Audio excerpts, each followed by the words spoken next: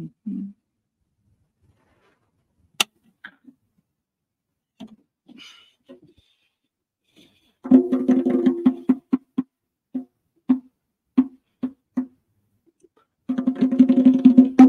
want to be Andrea no more. What's up? What's up with you? Welcome, everybody. Thanks for coming back. I'm Cory Kastle. This is Evolving with Cory Kastle. And I'm the guy whose name's on the show. That's me. I'm Cory Kastle. And I'm joined by the host of Love and Anarchy, Andrea Atherton. What's up, lady friend? Thanks for having me. Yes. So, fellow podcaster, my podcast, Love Anarchy, which Cory's going to be on as well. We just recorded for my show, is all about really finding out what love is. I'm a true believer that we need connection and we need real connection if we're going to survive as a species or as humankind. And I like to give back on the show in hopes that people will take some of that advice so they could build and deepen their relationships. What do you think, like, the most common sort of, like, every guest you have, not every single, but, like, let's say the most common, the thing that you get most where people's, like, answer when you say what love is? What is the underscore? What is the underlying, like, everyone commonly says, love is compassion, love is this, love is that, love is whatever, like, whatever, fill in the blank. What is the thing that you find people are saying the theme is the most? All right, wait for it. Self-love.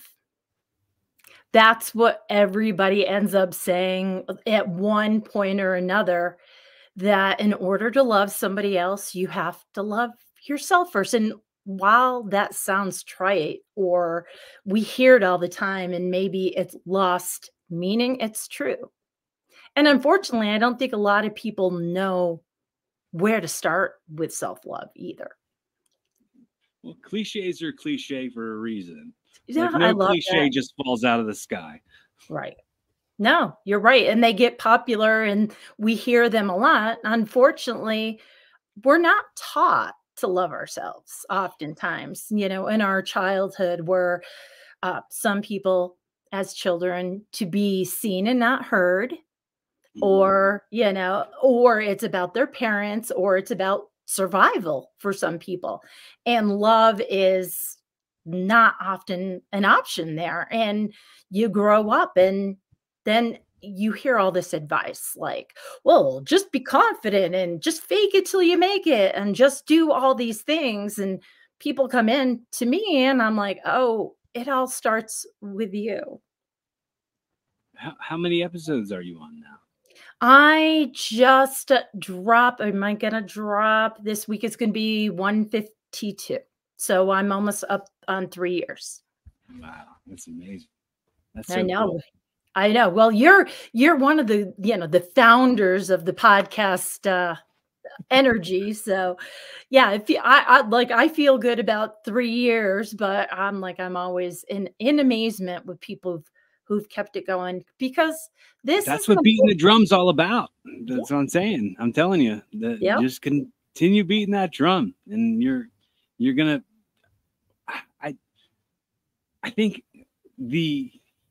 it's funny because, like, somebody I work with said to me yesterday, like, oh, I'm surprised you're not, like, more famous for it. Like, you're not, like, more well known in the podcasting world. And I'm like, who, like, I think that the idea, a lot of people go like, oh, like, I get discouraged about the idea of starting a podcast because everybody else has got a podcast. But like, if I'm being realistic about it, like, everybody says that. And then everybody doesn't see instant results and they stop. So there's probably our instant generation right now. We can everybody wants results right away. Have it at our door by tomorrow morning. Right. So a scratch for every itch isn't the approach right away. You gotta. I think being passionate about your message. We talked about this in my podcast. This is always my mission here in life, is to learn what love is and teach other people to love, especially themselves.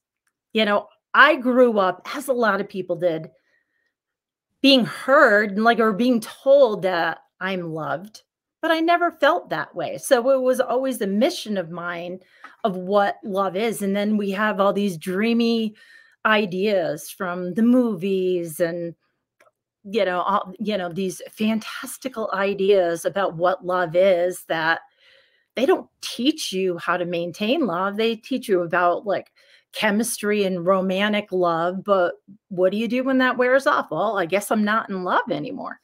But it's not the case. It's just we don't understand what it is. And especially if we don't love ourselves first or have that relationship with ourselves. RuPaul says, if you don't love yourself, how the hell you gonna love anybody else? I love RuPaul. I quote that so often. Yeah. But we were talking on your podcast earlier, and you were talking to me about the first conversation I had with Alyssa.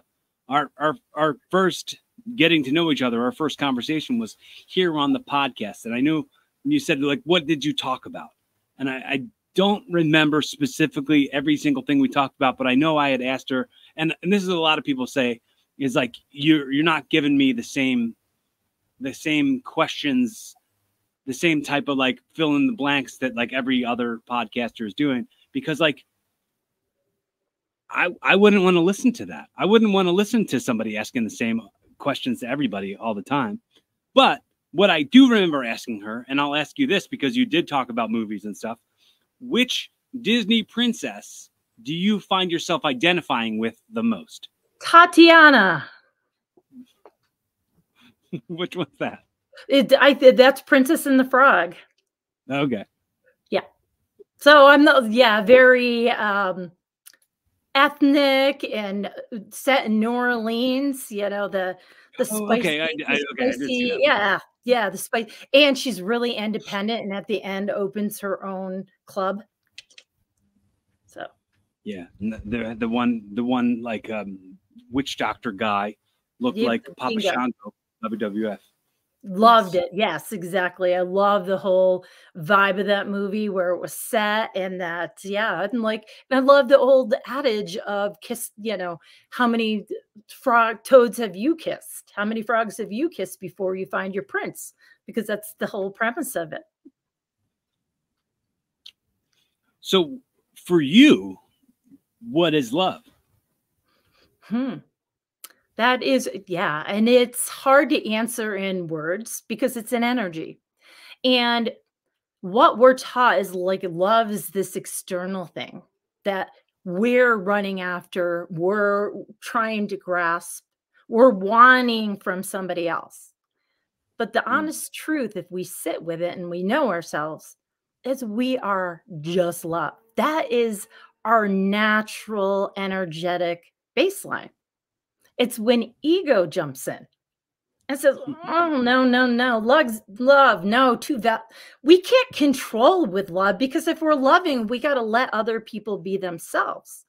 And when our ego jumps in because of fear, we're trying to control our children, our romantic relationships, our situation, our friendships. We're trying to control so we can get what we want out of it.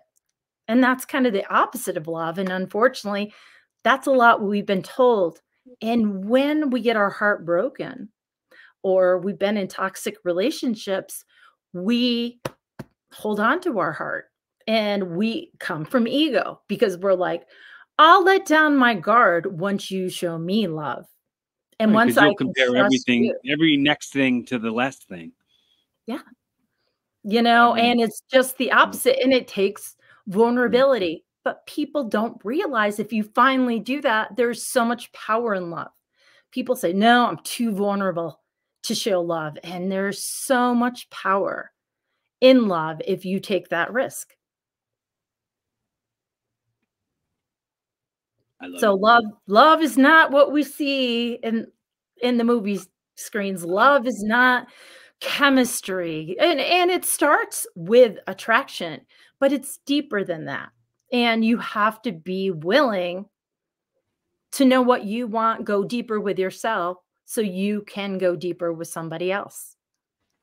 Did you grow up with like a real life example? Did you have both parents? Did you have Oh, any kind of my role models parents, like that yeah, my showing parents you anything? were dated in high school, and I was born when they were 19 and 20. My father was in Vietnam. Okay. So, and they broke up right after that. And my mother had, at the time, she had to fight to get a divorce. She had to prove that he was unfit in order to get a divorce. So she turned 20 like the month after I was born. And I was raised with my grandparents too. So it was kind of like, they didn't expect to be parents. And my mother was still really young and immature. And was learning responsibilities about being a parent, but it wasn't how everybody really wanted it. So I think it was more a survival thing that I grew up with, and toxic family things that get handed down from generation to generation. I think I was just always more empathetic and more aware. I was raised Catholic and we went to Catholic church, and I didn't buy a lot of that stuff. I'm like, I liked the stories in the Bible. I liked the messages, even at a young age. But I never felt like as a woman or a girl that I had a role anywhere. And I really didn't buy it. And I didn't buy like, I can act however I want to, and then I can get forgiven from my sins. And that was what love was, too. So I had a lot to question when I was younger. I just thought of a really random thing, and stop me if this is ridiculous, because it's probably ridiculous. I never understood why they called the Bible the Bible. Like, where did that name come from? That's a great question. I have no idea. Because like the stories, they're not very viable. No, because they're metaphors for Right. teaching us how to live life. They're not, we're not supposed to take them word for word. We're supposed to take the metaphor in that and apply it to our life to examine ourselves and to live a better life. Maybe they thought the stories were more viable, and they named it Bible. Ooh. And then it evolved into a different spelling in a different way. Now I'm gonna have to go down the rabbit hole and look that up too. The Bible rabbit hole. Yes, exactly. I know. Sometimes that's so funny you say that. We take things for granted, just like the name of that book, the Bible. We just take things for granted, like maybe God or things like that, and we don't examine them. And that's the same with love. And there's some verses in the Bible. The Corinthians, I think, are one. Oftentimes you hear those at weddings, which is really beautiful. And it has such a different idea, like what we're talking about, love doesn't harm, love doesn't judge. And I love that. But love is patient, love is kind. Yes, thank you. That is the Corinthians. And then there's another one, and I don't know what verse it is, but it's basically like, with fear in your heart, and I say this all the time, with fear in your heart, there is no love. With love in your heart, there is no fear. Right. The only way to God is through me. Yes. Yeah, I believe that it has beautiful things in it and well-written things. Sometimes how it's interpreted, again, coming from fear, sometimes it's interpreted to control people. And that's, that's how what I experienced when I was younger. We always talk about in wrestling or in anything, you'd say the power's in the pen, right? So when it comes to this book that was written by people, flawed people, all people are flawed. Everybody's a sinner. it's getting translated from this language to this language to that language to this language to that language. Somebody has a pen, they go, they meant this, and they translated it in a way that, so it's whispered down the lane. It's broken telephone for decades and decades and decades. And sometimes the people get too carried away with cherry picking, like this part is this, but that part, we're not going to talk about that part. This is the problem, that's the problem, that's the problem. And they're spinning an accountability wheel where the thing never stops on their name. No, what the problem is that we're all looking to blame. So the men blame the women blame the men. You know, it's all so much dichotomy, us against them. Division. And exactly. And we're all in this together.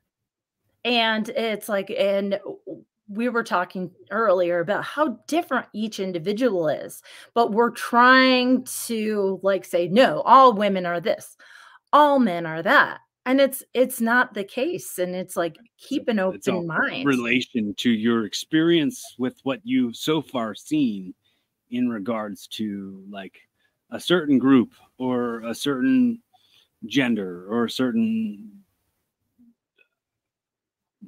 section of the population. And we've got to be very careful because of a lot of our beliefs and our behaviors go back to our childhood and are very unconscious. And well, I mean, some of it is just some leftover caveman stuff.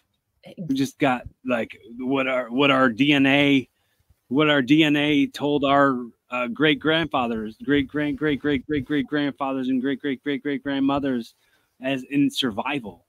Survival of the species. Like a cat destroys a mouse and doesn't know how to do it. Didn't read a book about how to do it. It's nature to do it. And we're evolved beings, us humans. So I've heard. We're evolved, and we can always have choice too. It's understanding our natural drives, and a lot more with genetics and with neuroscience. They're realizing how much our hormones drive, like maybe our differences between male and female or masculine and feminine. So it's like, it's being aware of that, but it's also saying we're evolved and we can make different choices. It's like a man saying, all men cheat, it's just in our genetics. It's just in our, like, it's a, yes. Like men are pigs.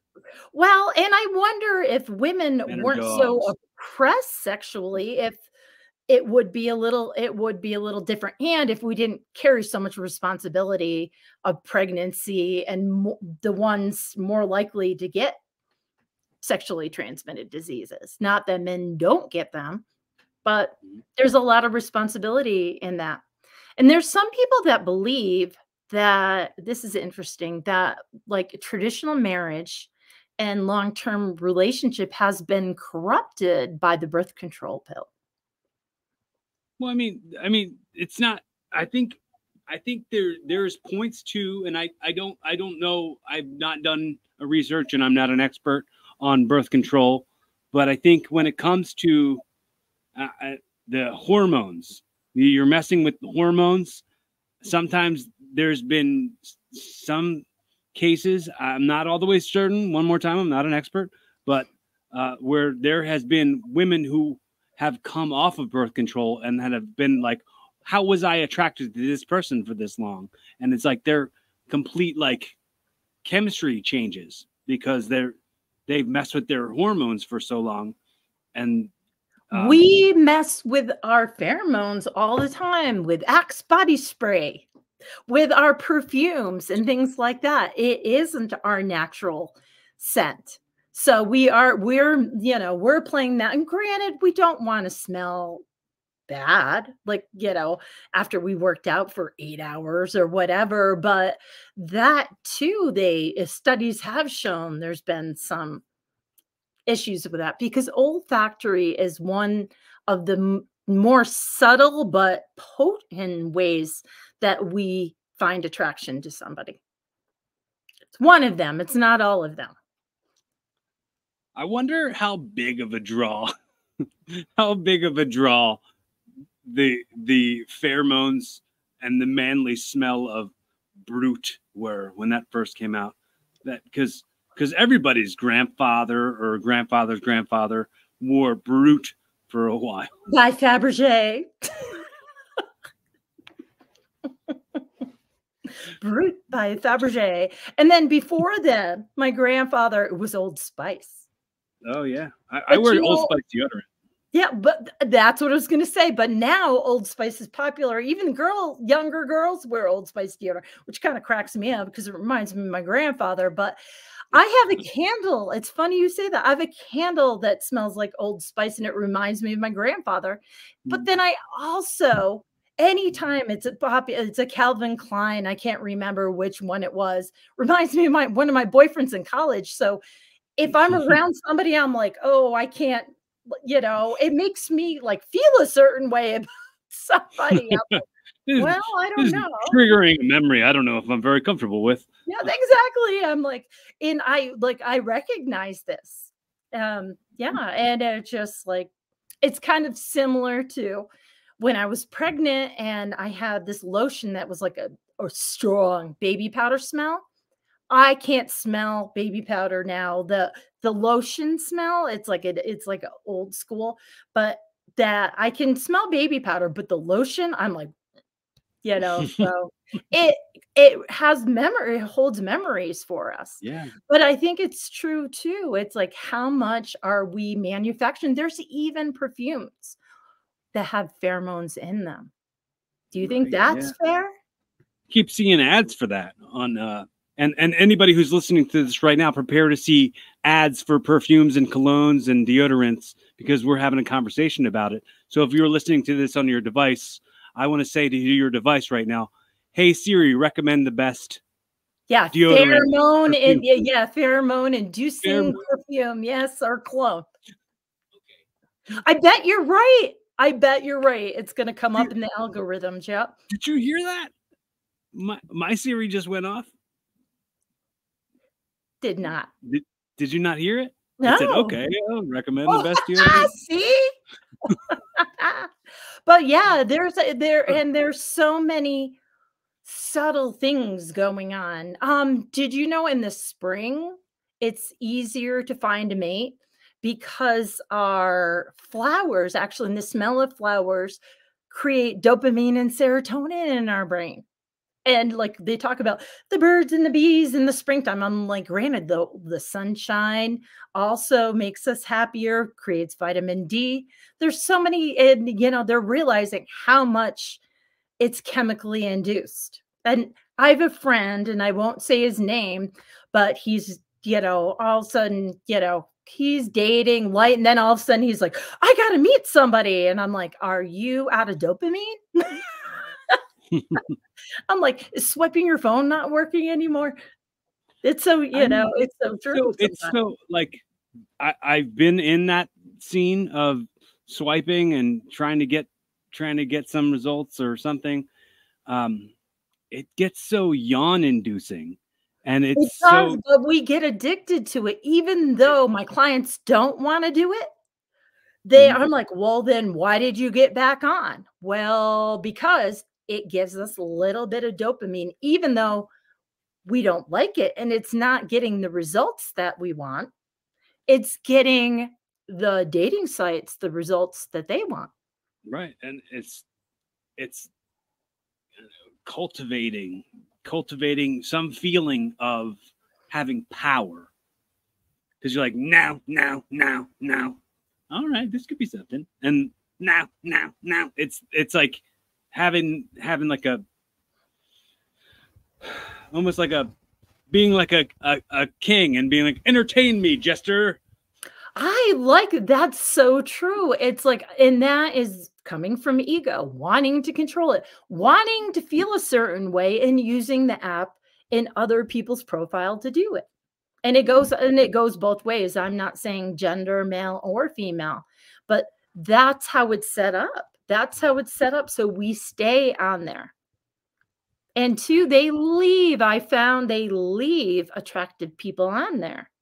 So when they swipe, what was it? The hookup site, Madison. I want to say Dolly Madison, but it was they just put it Netflix. Yeah.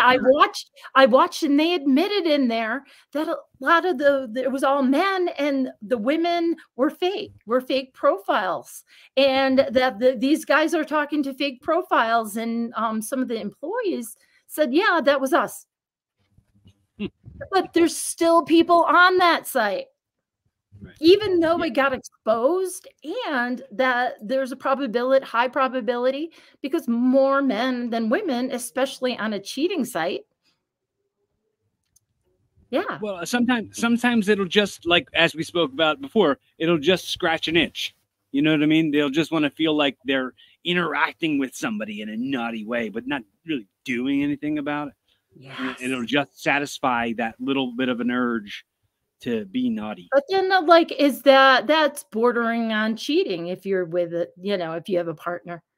I feel like it's just like a fantasy fetish, really, more than I mean, I don't know. I'm not an expert. I'm not I'm always curious about other people's points of view. So I love that you have a point of view about it.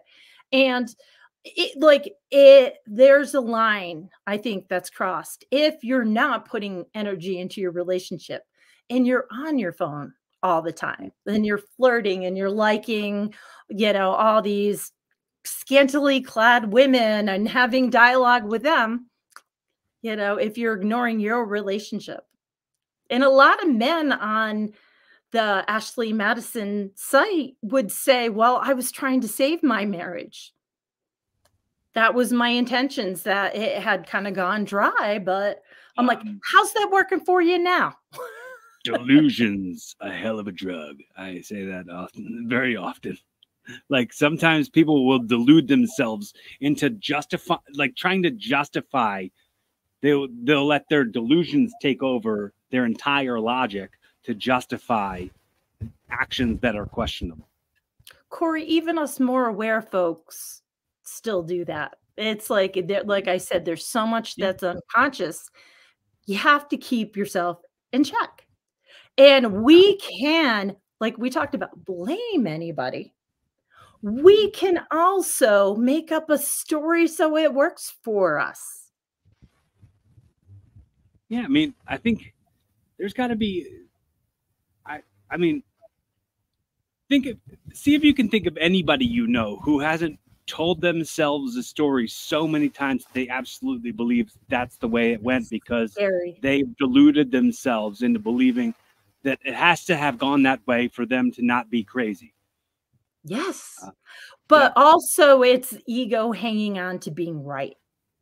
And not when we are more in that space where we can take a step or two back and we can say, all right, there is gray.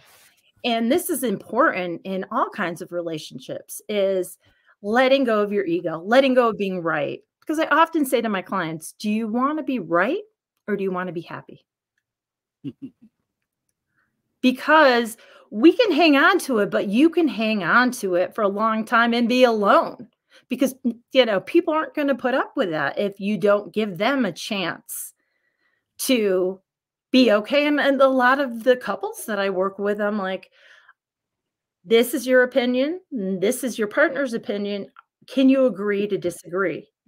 Or does it really matter that much?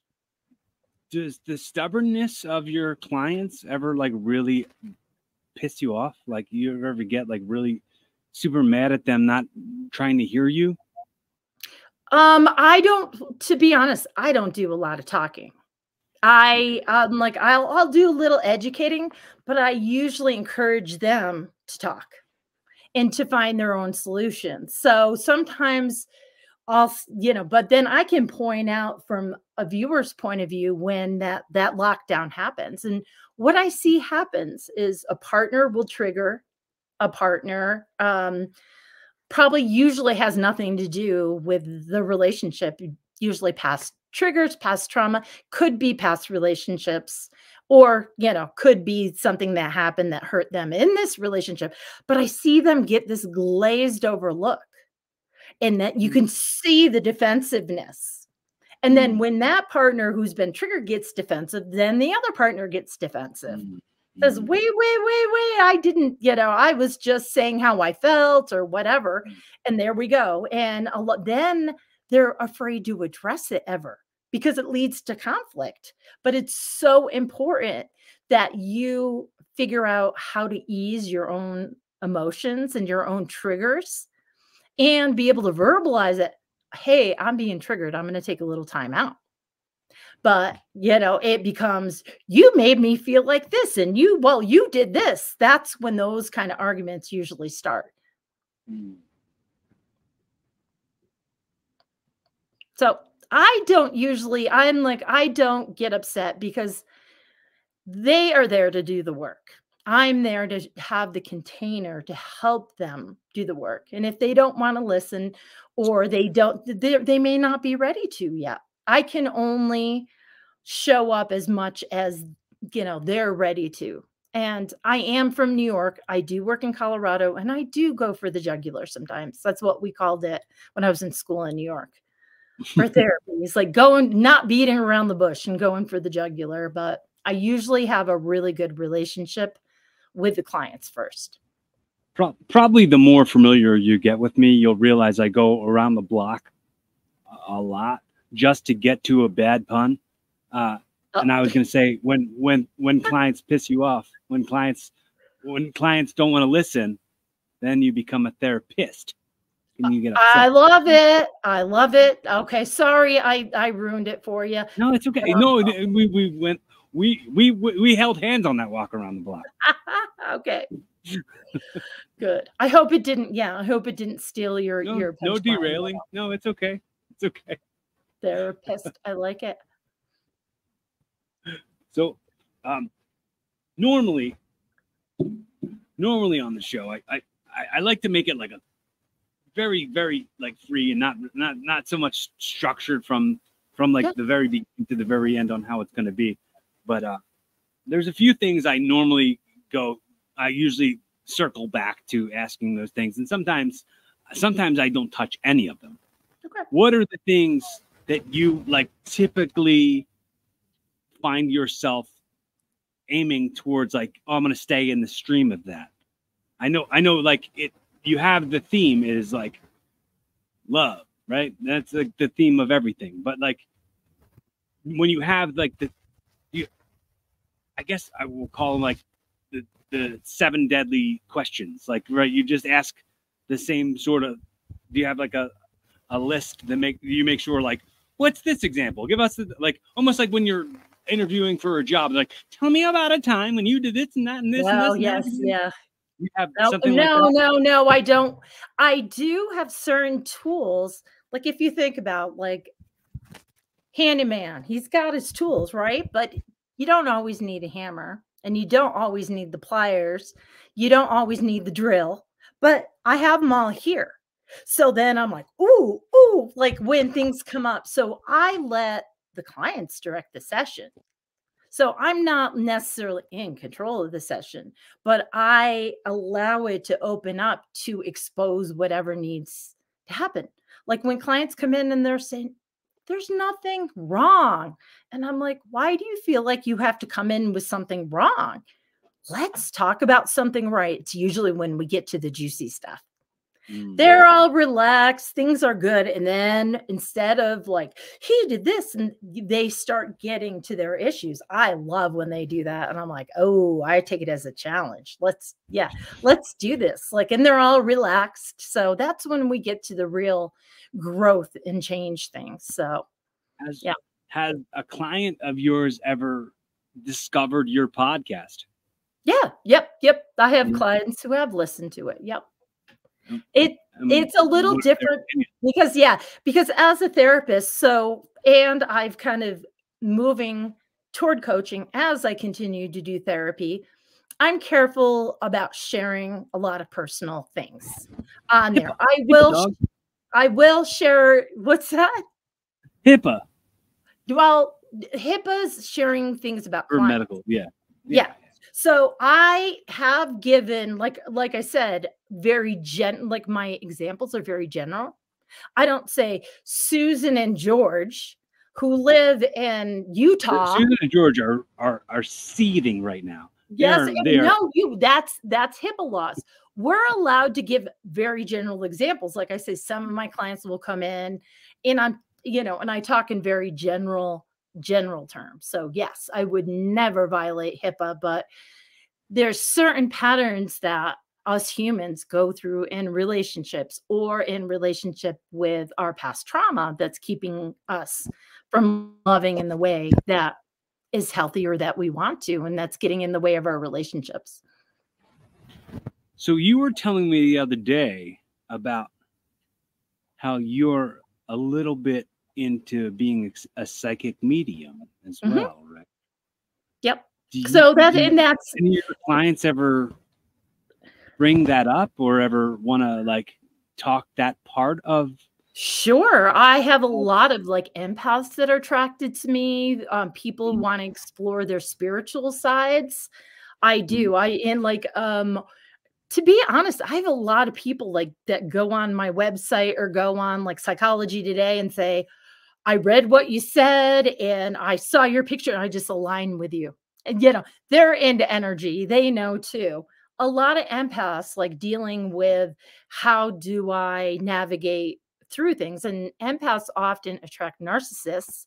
So sometimes there's, how do I protect myself from that? And I teach a lot about that, but not everybody. I meet people where they're at and I listen. It doesn't matter if I'm working with a spiritual person, Buddhist or Christian. I meet them with the language, or I meet them wherever their beliefs are, because all our beliefs vary somewhat. But I can speak that language with them and help them deepen whatever connection they're wanting to create. So with what we were talking about like the other day, as far as like having that pre-podcast meeting, you do that with everybody who you sit down and do a podcast with? You do that with everybody, not just everybody you have a podcast with, but everybody who you have meetings with, as far as like working with, not necessarily. Sometimes the initial consultation will be in person. So the pre-podcast interview, just because I may never meet them in person, and then I've got to put them out to the world, or I promise that, that I want to feel people out, and I kind of get a sense of people's energy and get a sense of how things are going to flow, what we're going to talk about, what we're not going to talk about. Do you ever do one of those and then go, all right, I'm not doing this? Like, do you ever? I have. Like, how often does that happen? Well, I think the very first podcast that I recorded, I was just like, oh my God, this guy is not who I thought he was at all. So it was new. I wasn't really good at allowing it to flow. Right. Oh, Cory, there's something going on with. There, that's better. Oh, can you hear it? Yeah. Okay.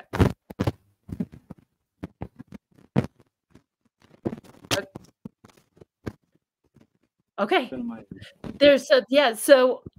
And it didn't, and I couldn't direct it. I got really good at directing it. After that, like if things do go amiss, I don't let it go that far, but it was definitely one I could not put out. So, there was another one where it was kind of out of left field. Let's put it this way, without blowing anybody in. He started talking about his work as helping women have orgasms for spiritual development. And yeah, I was like, ooh, okay. So it's one I could not put on. And some cult leader stuff.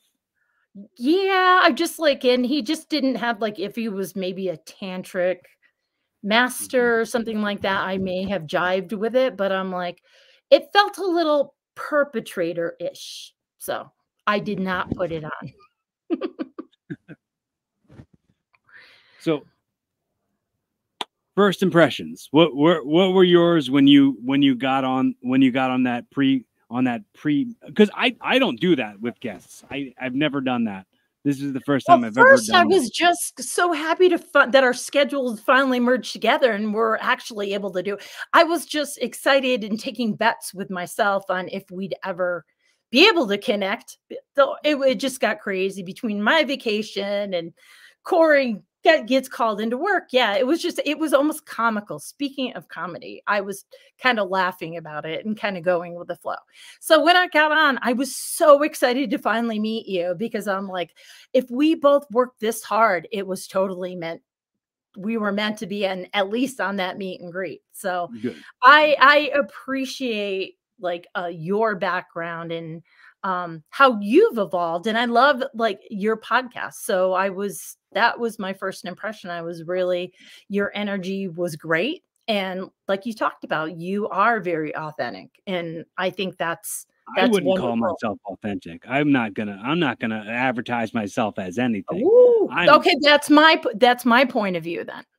I will accept that. You think that? I love it. I appreciate it, but I won't come right out and call myself authentic. I won't call myself funny or smart or cute or anything. I'm allowed to have my opinion, my point of view. Oh, right? Absolutely. Yeah, I appreciate it. I love it. Thank you. Yeah. So right back at you. What was your opinion of me when we first jumped on? The thing is, I think I forget that sometimes people have access to listen to these conversations. People have access to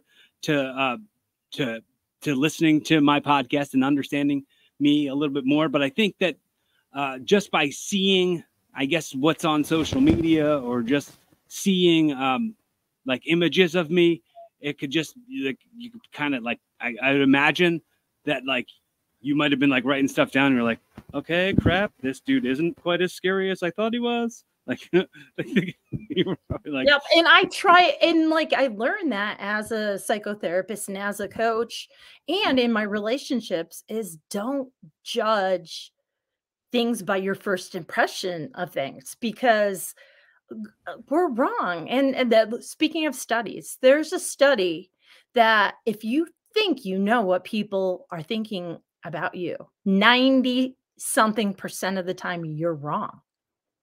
We think we know what other people are thinking, feeling, experiencing, and we truly don't know. And that's one of the downfalls of marriages and things like that. Oh, I've been with her for years. I know what she's thinking. She's thinking this. And she's like, I'm like, well, what do you think? She goes, not at all.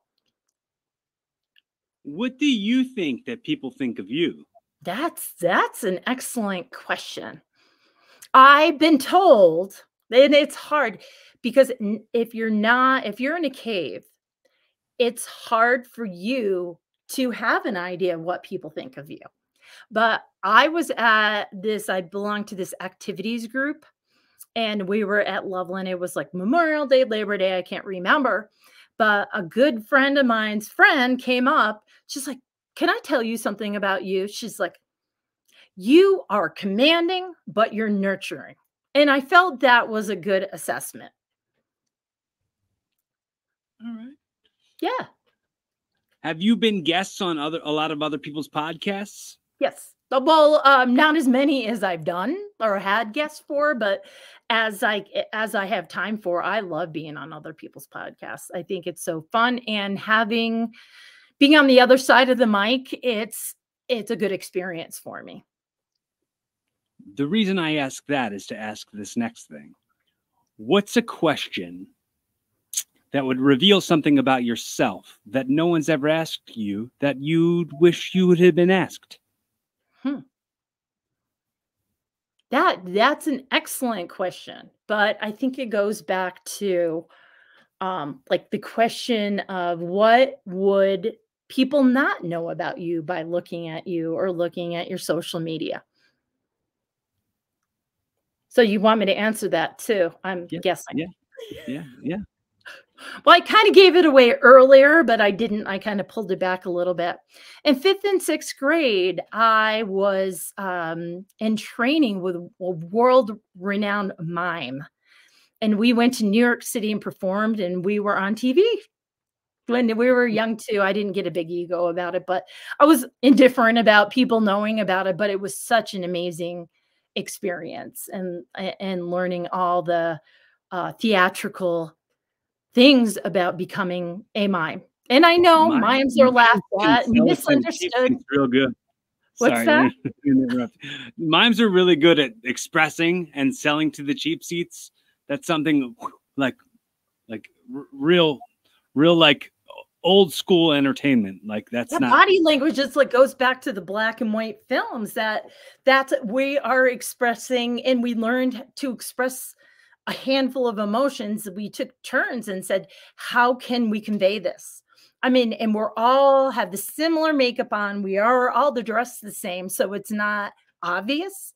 So we have to, it's all body language. And it was, in hindsight, it was such a great learning experience and insightful for me to be able to read body language even better now, especially as a psychotherapist. well. You can achieve great things in that line of work because it's mime over matter. There we go. Nice job. Was that a full circle one too? Yes. Full circle. We circled around the block. So I'm going to ask the same question of you. What is something, and this is a therapeutic question I ask people too. I'm like, what is something about you that you don't normally tell people that might surprise them? I don't know. I mean, I feel pretty much like an open book most of the time. I feel like there's, I think a lot of people are surprised to learn that I work as a server. Like people are surprised to learn that like I just wait tables. Like I'm not doing this for a living. Unfortunately, this is not my full-time living. Really? Yes. Yeah, this is for sure something I want to be my full-time living. Mm-hmm. However, I'm serving tables at Applebee's. That's great. And Noah, I owe getting into graduate school for when I was bartending, because when I was an undergraduate and in between undergraduate and graduate school, I was serving for a while and I got really burnt out. So I moved to bartending. And during my interview, she asked, what kind of experience do you have? I'm like, God, I counsel people all the time at the bar. And she took it. She's like, yeah, that's great experience. So I think with the experience of that, and another thing that I'll say, people might not know this about me, and I would encourage more people to do this. And as a heel, I'll always say in promos, you can be a better version of yourself. I can show you how. All you've got to do is be more like me. So something I do, I overtip. I always overtip.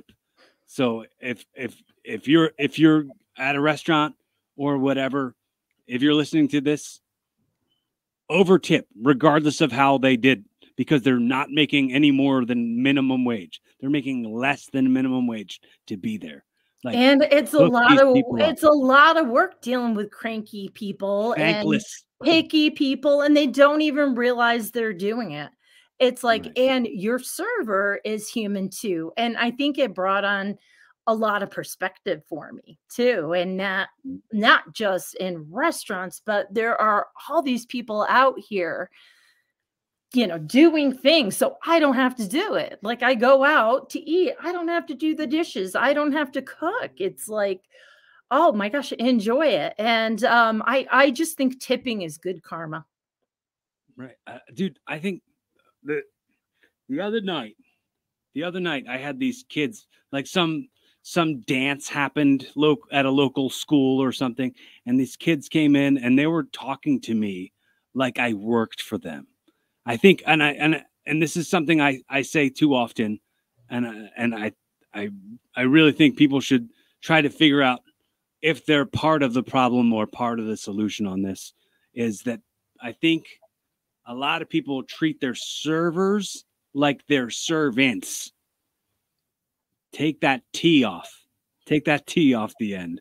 Speak to them like they're people who are also working a job. Like you go to your job, you probably don't like your job anyway either. Like these people aren't having a swell time running for you. Mm-hmm. And coming around with that we can do any job and serve our purpose. And I said, like, and you probably have a big impact on people there than you would. And this goes with anyone. Let's open our eyes and let's look at how our behavior impacts other people. And pay it forward, open a door for somebody, give them a good tip, say, Cory, thank you for such great service. I appreciate you. I appreciate your energy. I'm like, and it goes a long way. It's like, take a moment and just give back a little bit. It doesn't have to be like tons of money, hundreds of dollars. It can be a little bit here and there. And your energy moving forward means a lot to people. Yeah, I hope that the impressions that I make mean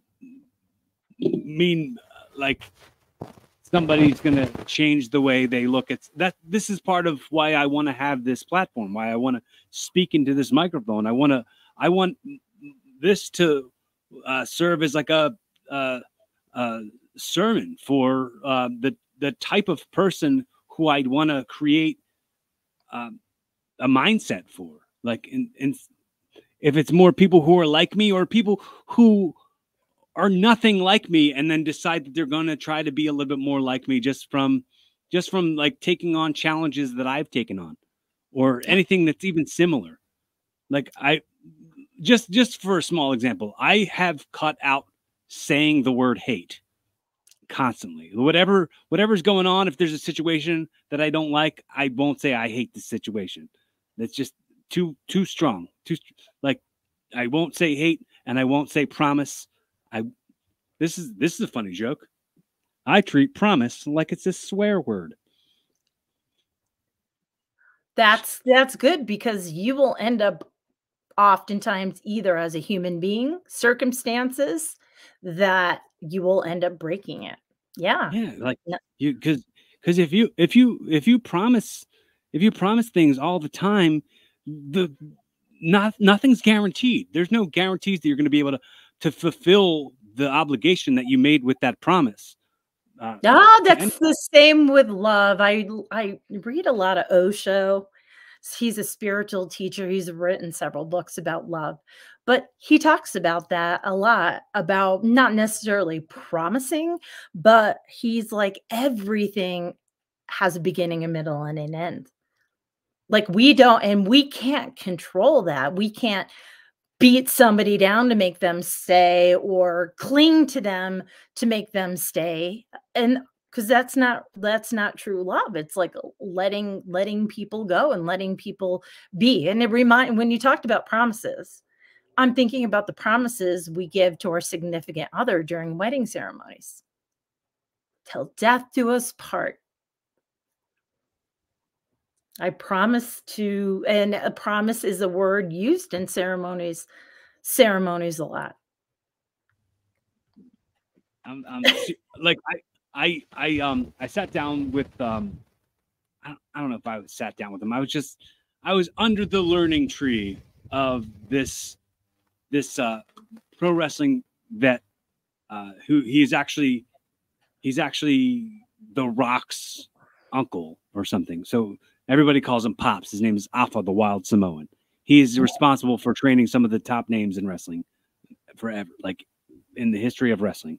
And wow. He once told me, a good guy never makes a promise. Only a bad guy can make a promise. Because if a bad guy breaks the promise, or if he makes a promise and then he breaks it, he was a bad guy the whole time anyway. It doesn't matter. But if a good guy breaks a promise, then people won't trust him and he won't stay a good guy to the people. So I kind of see it another way too. It's like a good guy has a conscience, and if he like makes a promise, he's going to try to hold still to that. But a bad guy will turn it around on the other person and say, I didn't say that. You didn't hear it that way." And gaslight the other person. gaslight. Oh, I know. That's it. Yeah, that word, narcissist, gaslight, and stuff like that. And those are some words I'm trying to limit saying because they're so popular nowadays. Well, So I feel like everything has like, not everything. I don't want to say every single thing, but too many things have been like played out, like so overly used that the meaning of it, it's almost like you hear like a #1 pop hit song so many times in a day that you're just so tired of hearing it. The same thing has happened to like woke used to mean something different, and it's gotten worn out into meaning something like to not like. It used to be yes, something like you used to mean like you were aware and you kind of like were awake to certain things that the rest of the world was just asleep on because they were choosing to be asleep on. And there's a now lot woke, of different meanings for words too, but if they get like we see them on social media or hear them over and over and over and over again, it gets bulldozed into us. And that's the same thing, like you said, with gaslighting and narcissists, because it's come down to, "Ugh, he had a boundary with me. He's a narcissist." It's just like you didn't like what he did, so he's a narcissist. And to be honest, even as a clinician, I am so careful to diagnose or call anybody a narcissist.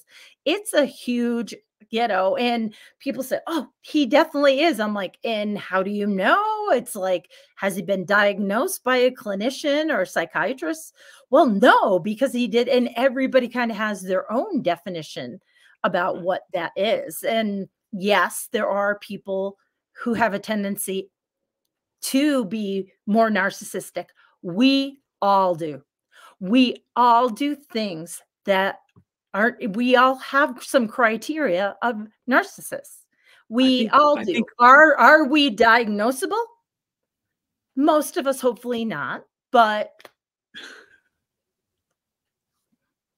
most of my life I believed that a narcissist was somebody who just like looking at themselves in the mirror thought they okay. were like overly attract. I never like, and then the words gotten beat up into believing that it's like somebody who his ego's out of control and they take advantage of everybody and gaslight everybody. It's like, yeah, but it's also, it's a long definition for what this word can mean. And it's like anything that conveniently fits itself into a peg for you to use it against them to make your argument for yourself. If I had $1 for, and usually it's the irony, somebody who has a tendency to be more of a clinical narcissist, sending their ex, because they break up with them because of their behavior, sending them the diagnostic criteria and calling them a narcissist. Mm-hmm. I'm just like, it's over the top. I don't even like, and I try not to say it that much, or I defend against it. I'm like, we need to stop. Do you know what you call a person like that in a full moon? No. An unaware wolf. I like it. Now that's got to be my favorite one. Yes. Then it's true. In on awareness too, it's like, and it's coming to terms. Oh, coming to terms with, we don't see all of us. Mm-hmm. And you had an example when with on my podcast when your sister came to you and said, "Time out, dude. You aren't acting very nice," and things like that.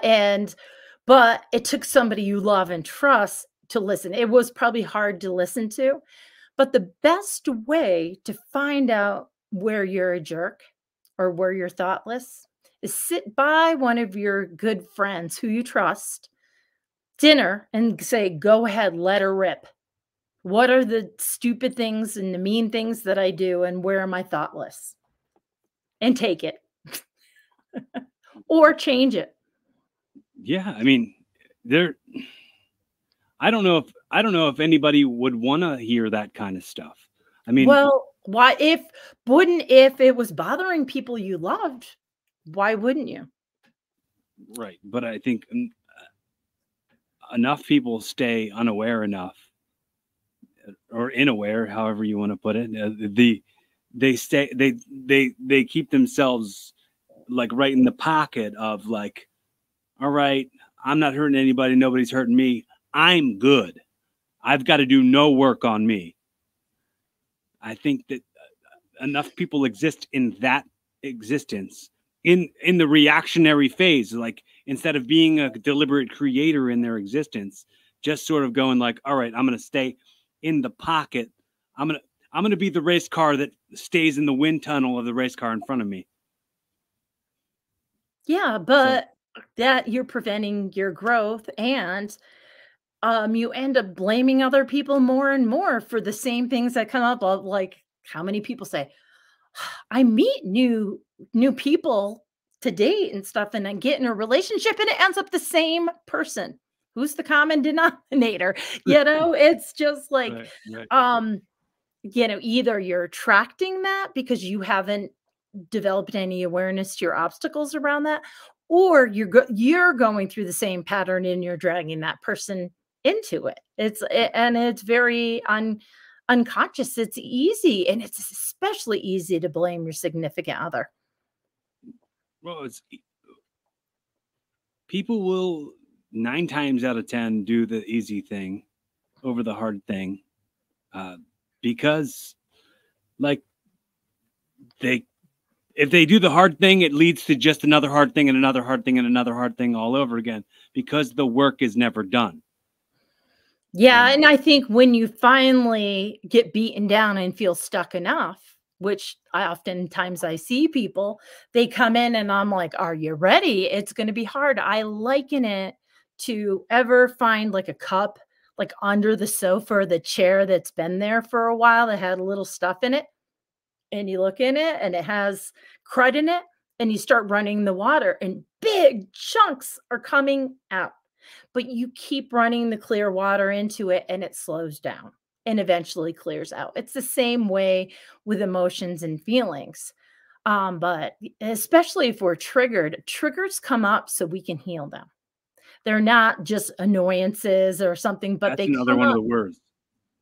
What's Triggered that? is another one of the words that's gotten beaten to Yeah. death. Oh, yeah. And I'm thinking of a post-traumatic stress Oh no, reaction. of course. I know Yeah, you mean it yeah. in a But clinical that way. is another But one. I'm Yes. just mentioning it as You're triggering me. Yes. right. It's like, Yeah. yeah. But but when we have that, instead of blaming somebody else, what's underneath that? What am I feeling? And allowing yourself to really just experience it. And we're not taught how.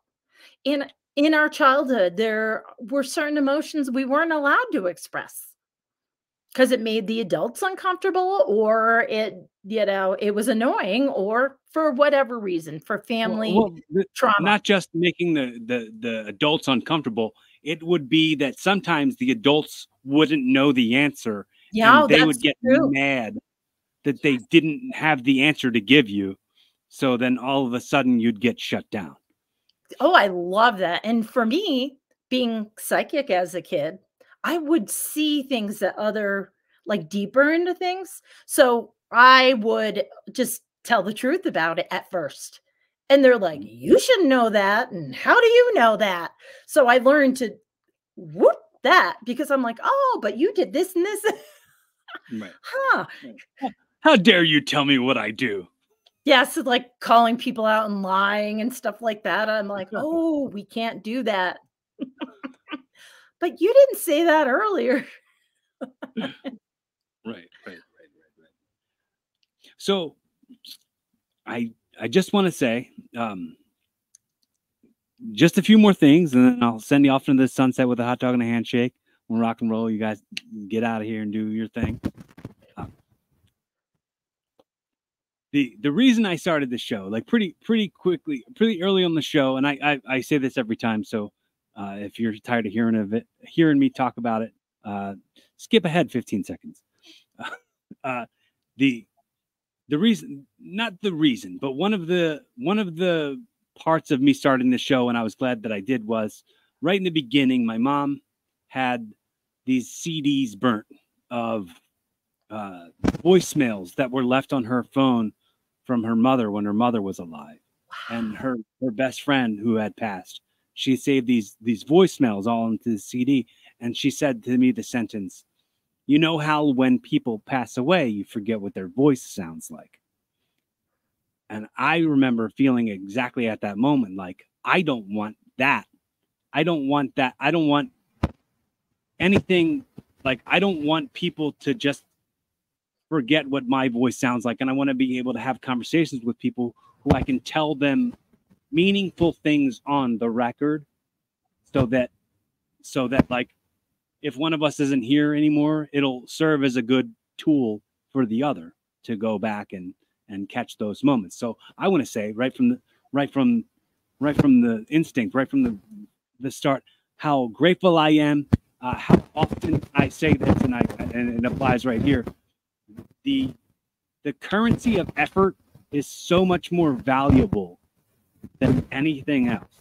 So time and effort, attention, it's so important. And the fact that you've spent any of that here with me today is so appreciated. Oh, yeah. I just want to say, if you ever need to speak to somebody, if you need a resource for anything, if you need a guest, if you need my opinion on anything, you want judgment-free conversation. I said that to you earlier today, but you got to know I mean it if I'm saying it a second time. Allow me to be that resource for you. I'll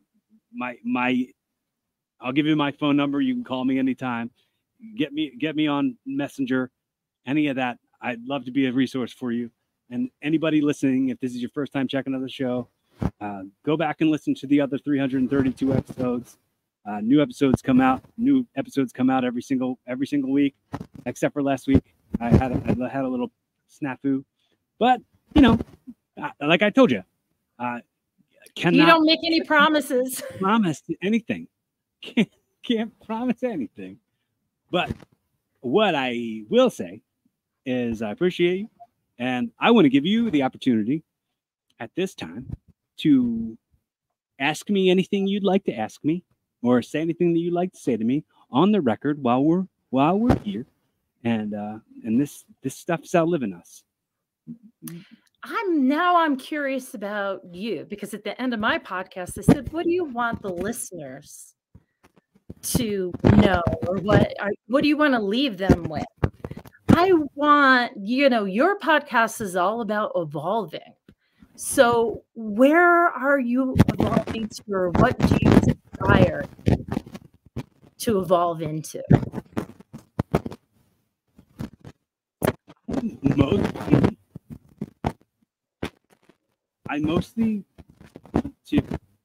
I think I'm a lot of the ways there, but I want to continue to evolve into somebody who I've always wanted to be my whole life. So I'll check in very frequently with who I used to be as a kid and who I pictured myself to be, who I was going to grow up to be when I was a kid, and like gauge on one side or the other of that. But I want to be somebody that I'd want to hang out with if I wasn't me. I say it all too often, and I know it doesn't sound likable. And I like to come across as likable, but it doesn't sound likable when I say it, because I get it. If I were somebody else other than me, I really want to be who's so much. So you want to be the best person that you can be and evolve to, and it sounds like you're always striving toward that. Yeah, partly. Yeah, partly. I want to kind of like change the way people look at certain things. Like I think I think if people change the idea of what an obstacle is and realize it's something that you can get over, or you can get past, you can get around an obstacle, as well as, and instead of having the obstacle be the roadblock where you just stay stuck in that obstacle.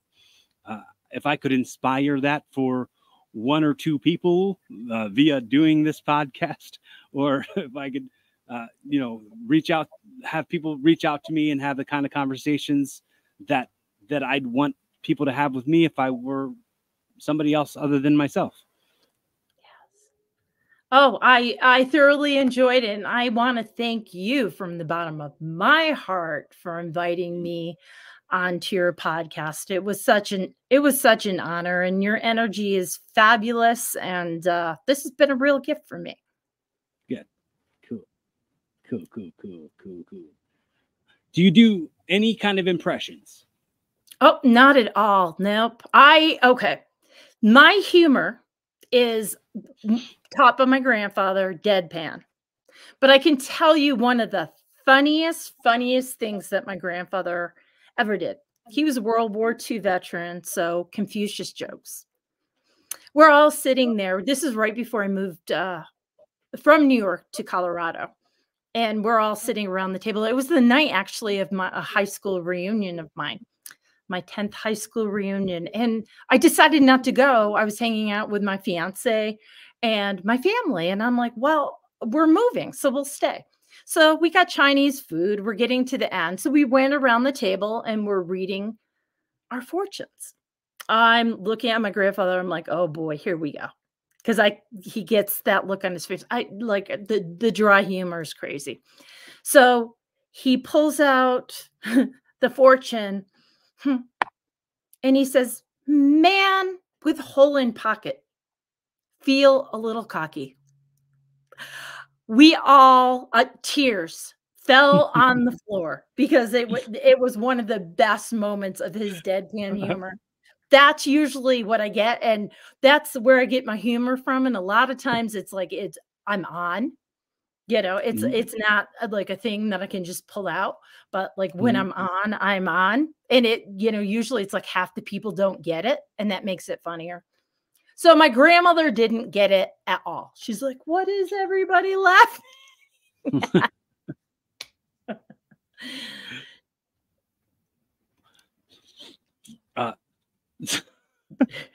So the way we normally wrap up is I usually ask you if you do any impressions, only to have you to say whatever the closing line of the show is in the impression, but I'll get to that in a sec.